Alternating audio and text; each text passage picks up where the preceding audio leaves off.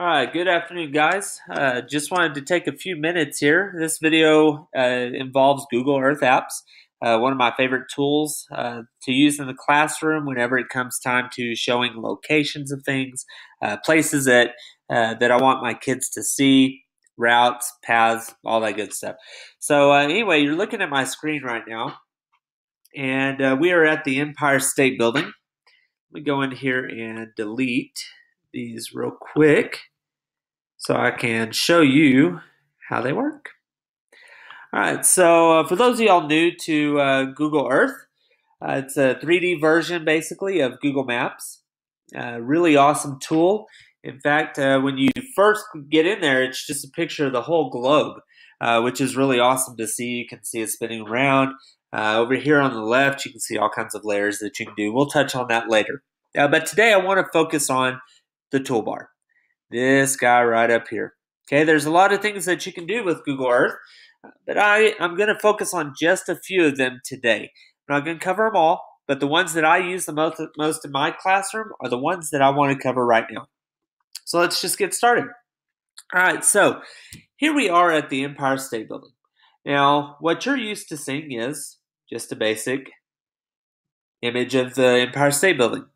But for purposes of right now, I've got it set to 3D buildings. We're going to zoom in just a little bit. All right, so the first tool that I want to cover is your place marker. When you click this plus sign, you're going to get a box that pops up. And that box is going to allow you to name your place marker, tell you where, you get to tell it where you want it. And you're going to have a yellow box on your actual map. You just click and drag that place marker wherever you would like it. Usually when it first pops up, it pops up in the middle of the screen. So there at least is the option to move it. Okay, so I've moved it to right around where the Empire State Building is.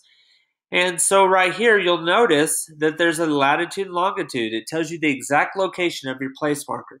Something that's really cool down the road when it comes time to creating scavenger hunts for your kids. My kids have loved doing those. And so knowing the latitude and longitude gives you a little leg up and an easy way to create a scavenger hunt. All right, so we have style, view, altitude. These are all extras that you can cut, how you can customize your place marker. So when you have a moment, just play around with those. This one I think is pretty cool though. The clamp to ground, you can actually do relative to ground. And so when you click that, it allows your place marker to be moved up into the air or whatever you would like. See right here. There you go. It moves up and down. All right, you decide how high you want it. All right, let's just leave it back to clamp to ground. All right, so you name your place marker.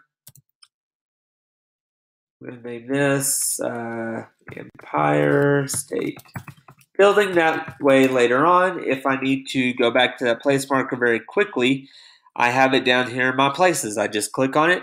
It takes me there. Okay, awesome. All right, so the next one that I want to cover is our path. Add a path. And this one's pretty cool. It is very sensitive. I've got shaky hands sometimes, so this is not always the best tool to use, but I have used it before. I think it's a great tool for you to know how to use. All right, so when it comes to create a path, if you'll notice in New York, it's kind of hard to see the streets. So I guess they felt like they needed a ton of buildings or something. But anyway, if you can't see your streets, down here in your layers, you have something called roads. If you click on that, you can see some of your roads. Now, if you'll notice, it's hard to see some of them because of our buildings. At that point, you just click on 3D buildings and boom, there you go.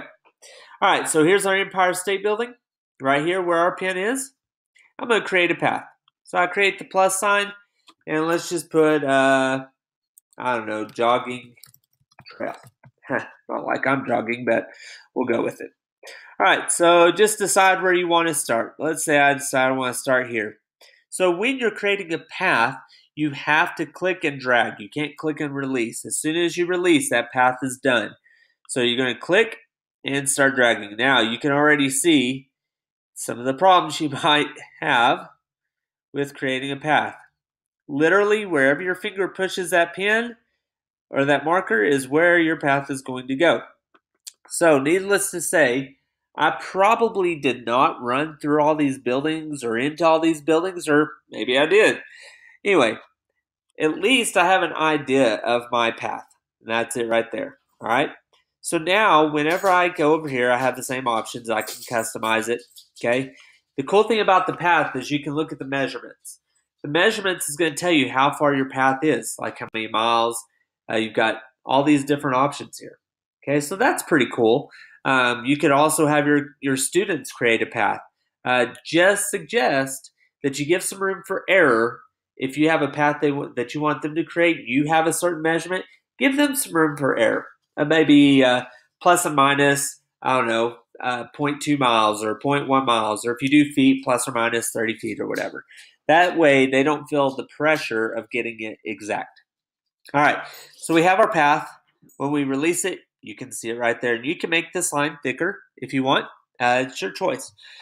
All right, so that's create a path. Awesome. All right, so I'm going to leave that there. I'm going to leave the other there.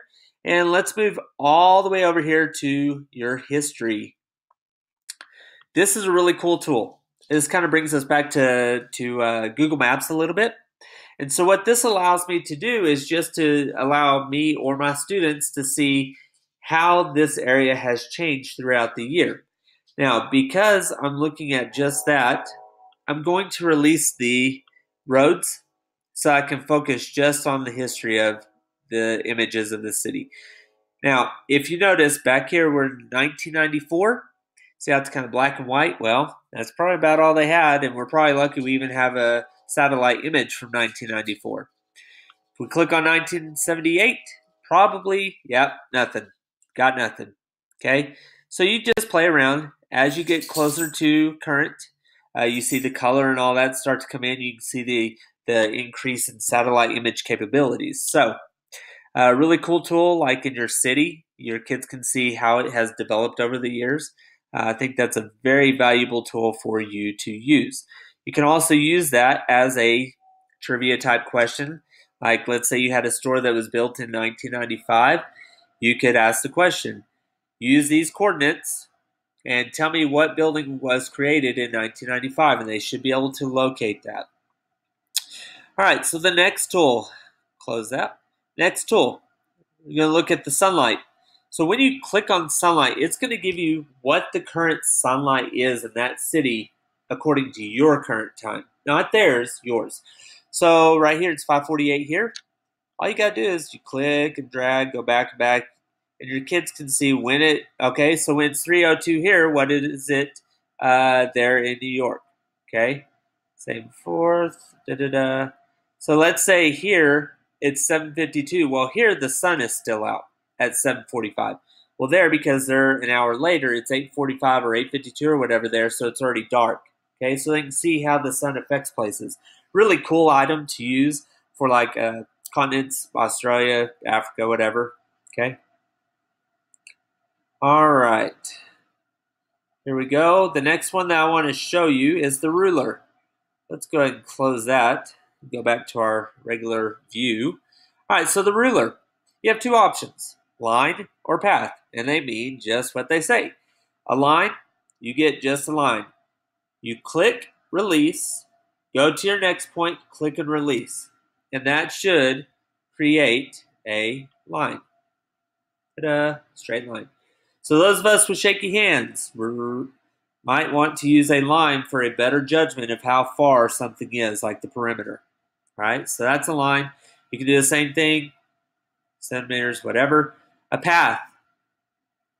A path is going to go until you tell it to stop.